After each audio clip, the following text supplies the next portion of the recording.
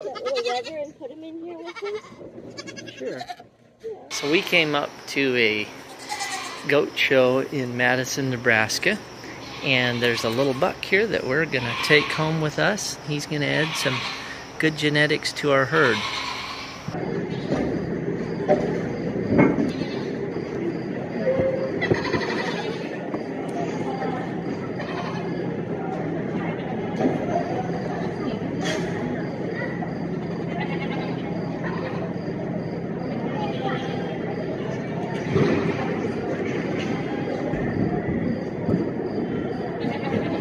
I think she just took last place.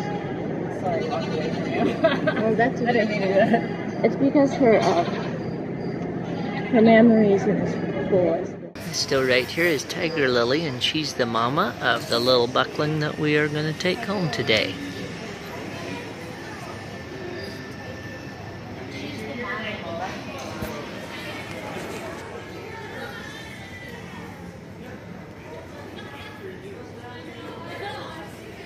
Pleasing third behind the leg and a third in front of the leg.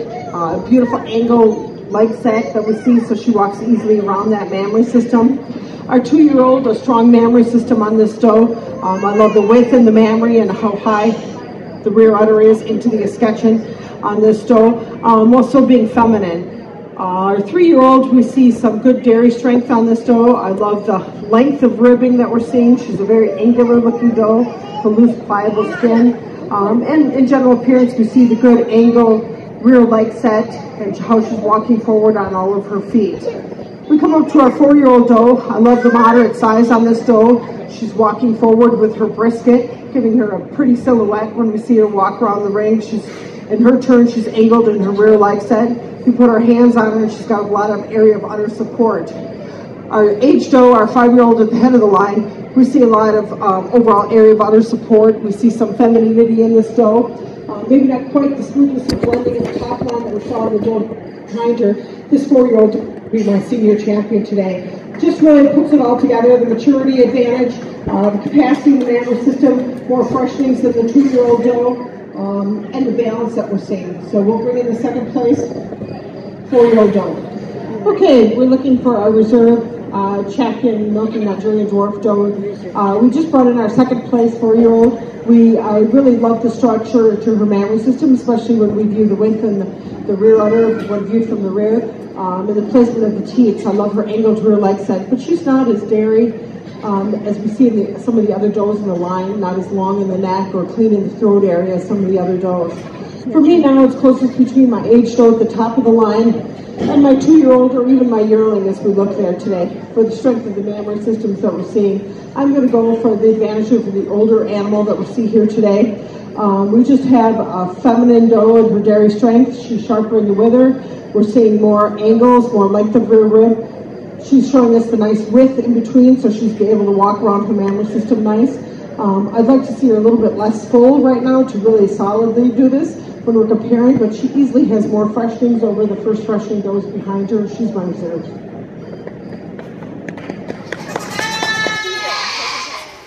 No, I don't want him to run away because I don't have to catch him. Also, are we going to call him Gallant or Lynx? Probably Lynx because it's shorter. Lynx is shorter. All right. We saw his Gonna have to get him loaded up. Yes, you'll go for it. Well, we just got back from the goat show up at, what was the name of that town, Jimmy? Madison. There's a goat show up by Madison.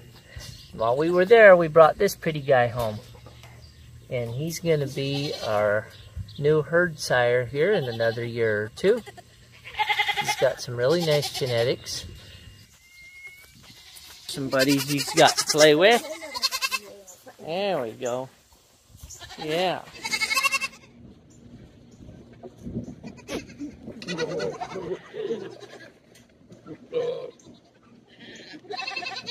Okay, should we get that little leather and put him in here? Okay, here we are, milking our own goats now. What thoughts do you have about this goat show we just were at, Jenny?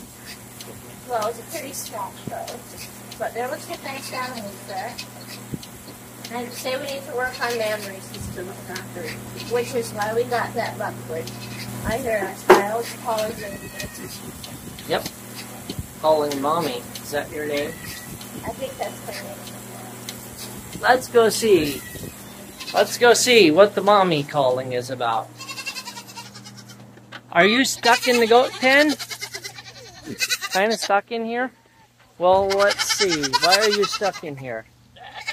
You're stuck in here because all the goats want to come through really badly. Margie, do you want to come in too? Okay, let's see if we can get you guys through. That one doe, well, Whispering Tails Meadow. She had such a nice big mammary system. It was so well attached. I've never seen a Nigerian dwarf doe in person with a mammary system like that. And so, lots of, yeah.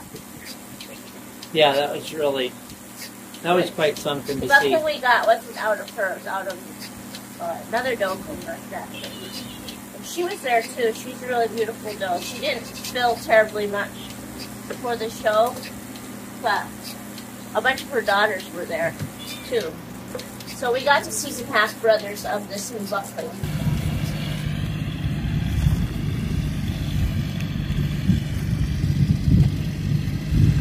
We were at the goat show.